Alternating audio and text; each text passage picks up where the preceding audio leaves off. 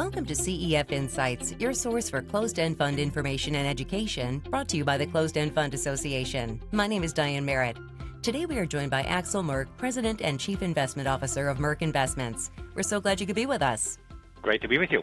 Can you discuss the key characteristics of companies in the precious metals and minerals sector, as well as the benefits and risks they present to investors? How do these benefits and risks differ from investing directly in the actual precious metals? Yes, so investing in the precious metals sector has unique opportunities and risks. And first of all, the reason either people invest in that sector because they're fascinated by it, but as a serious institutional investor, a key reason to invest in it is diversification. And precious metals in general have had a near zero correlation to equities. And most notably, they have performed well in every stock market, bear market since the early 1970s, with a key exception in the early 80s, where real interest rates were pushed very high. Now, precious metals are known to be reasonably volatile, and precious metals companies, mining companies, take this to another level. Now, the plus side of that is that with a fairly small component, you can get quite a bit of a boost to a portfolio. Now, that comes with wonderful risks and wonderful opportunities. To just name a few, when you invest in the mining company itself, the general gist of it is that the fixed cost of mining is reasonably constant. That's a bit of a simplification, but if you assume that the price of the precious metals goes higher, you have more leverage in it because a 10% move in the price of the metal can have a multiplier effect on the earnings because they get all the marginal revenue is profit. Now, all that said, it is a very diverse space. You have some senior mining companies that have fairly predictable cash flows, all the way down to exploration companies that are literally trying to strike gold. So the risk profiles are very, very different depending on where you are. But taken together, they provide, on the one hand, a speculative opportunity, but more precisely, they provide an opportunity to add diversification to a portfolio. Passive investment strategies in various asset classes have gained a lot of traction in recent years. Merk Investments is an active investment manager. In the precious metals sector, what advantages do you see for an active manager with respect to managing risk and adding to performance? Yeah, so first of all, much of what we do is active. We do also do passive work. We actually have a passive physical gold ETF in the market where investors can take delivery. But ASA is an active fund, and we do a lot of active work. We do a lot of fundamental work, especially when it comes to the mining companies. And to just give you an idea, this sector overall isn't that huge, and there has been amazing consolidation in that sector, which has led to the passive folks, most notably the indices, to be what I would call top-heavy. The benchmark for ASA is the FTSE Gold Miners Index. Has the top two names have 38% of the index. The top 10 holdings have 78% of the index. And in GDX, the most commonly known passive index, I don't have the exact number. It's a little over 60%, I believe, that the top 10 holdings are. So it's a very top-heavy index, or both of these indices are very top-heavy, and that obviously increases the risk that if anything doesn't go right in these companies, there is an issue. Also, I mentioned earlier that mining companies come in various flavors. So these indices tend to focus on the large companies, and when you do that, you're getting less of a diversification because they tend to be moving more with the general flows. On the smaller companies, there's obviously also an index for the smaller companies, but by being passively managed, you have to be very careful on the small companies that you choose companies that have sustainable cash flows, that have access to financing, and the index just can't differentiate that. So there is significant potential for the active manager to add value and manage that process properly, and to just kind of to tell you, you asked earlier about the risks. The risks in this sector are all the equity risks and then some, right? You can have management make mistakes. Well, in the gold space, the life of a mine is not infinite. And so there you have, that's a risk you have to manage. You have to, I mentioned access to cash flow. Well, mining is expensive. And so ultimately, of course, the goal is that the gold you get out of the ground, for example, pays for it. But you have to get there and survive to get there. And so there are many, many risks in that. Also, you have the risk, and the large companies are more subject to that than the smaller ones, is that they do whatever investors want them to do. And what I mean with that is that when you have a surge in the price of gold, which we've had in the past at times, then they might be trying to just maximize getting the ounces out of the ground or making unreasonable acquisitions. So there are all kinds of unique facets in this industry where I believe active management can add great value. Axel, your firm has recently taken on the management of a traditional closed-end fund, ASA Gold and Precious Metals, symbol ASA. The fund was previously internally managed, and now Merk Investments has been hired as an external manager for the fund. What does this change mean to investors, and how do you see this impacting the corporate governance of the fund? Yes, so ASA is the oldest, I believe, closed-end fund that's trading on the New York Stock Exchange, founded in 1958. And so it's been through various iterations, and for quite some years now, it was, quote-unquote, internally managed. And in the internal management model, all the expenses go directly to the net asset value, and that means every stamp that you buy, if there's such a thing people buy anymore, all the salaries of the management and so forth.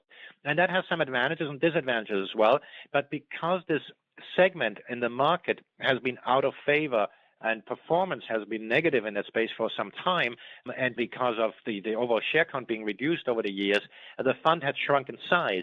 And that then creates a cost structure that the board considered to be unsustainable in the long run.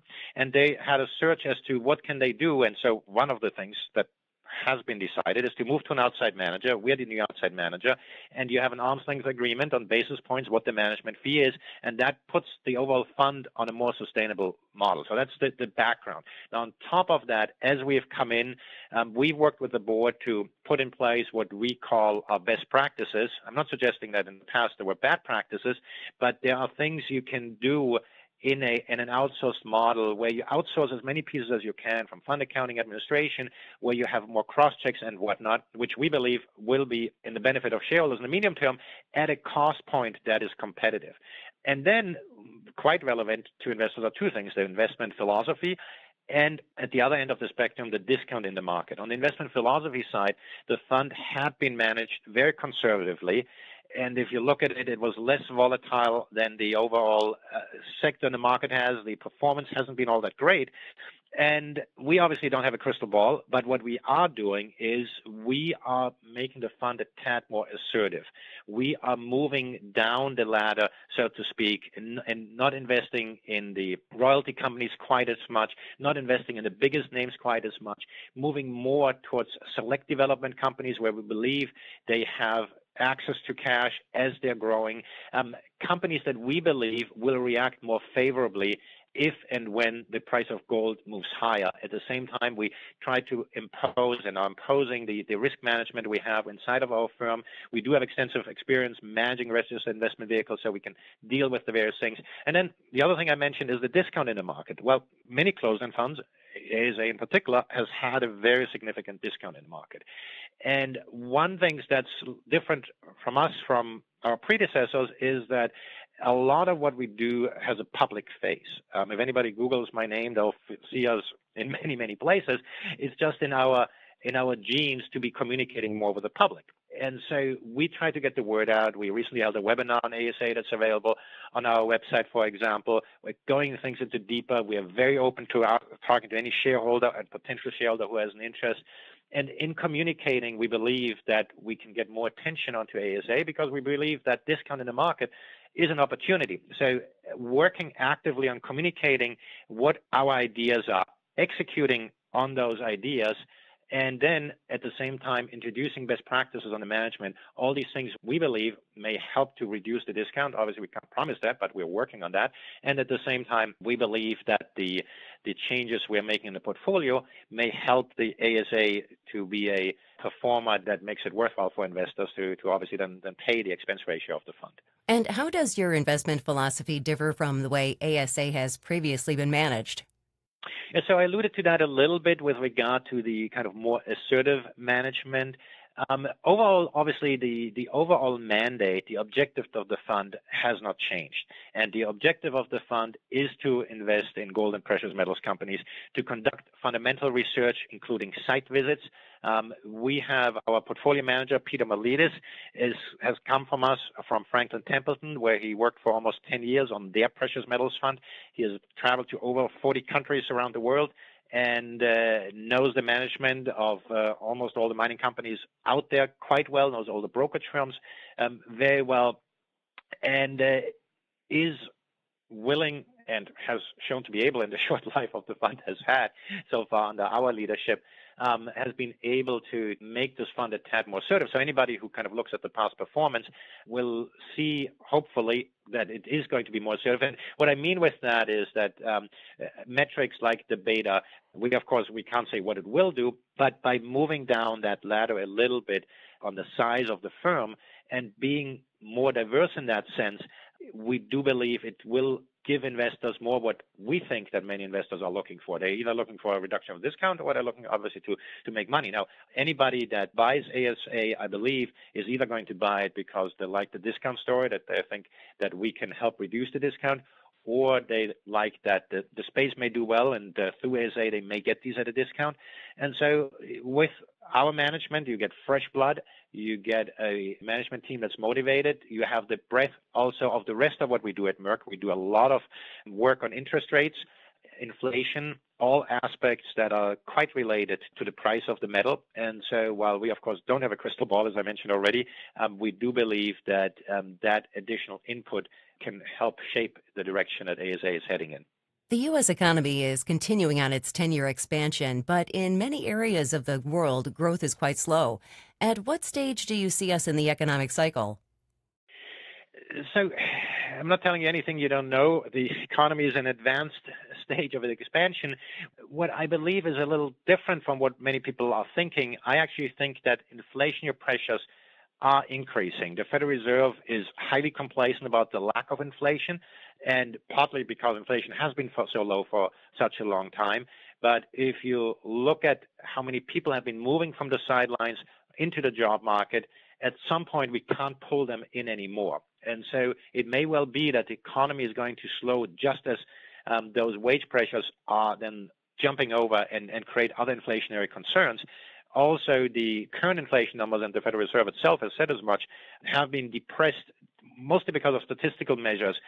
Those sort of headwinds to inflation are going to turn into tailwinds, and we wouldn't be surprised if, again, we're going to be very near the end of the economic expansion, and yet inflationary pressures are going to increase. Historically, the end of the economic cycle is favorable to gold and the gold mining companies. Now, all that said, price of gold hasn't moved all that much. Not long ago, I was quoted in saying that we may even see another interest rate hike later this year. The market obviously has gone completely the opposite direction of that. But to me, I always am concerned what may the market be underpricing, and the concern about inflation is something that the market may be underpricing, in my view. How does this impact the way you structure your portfolio?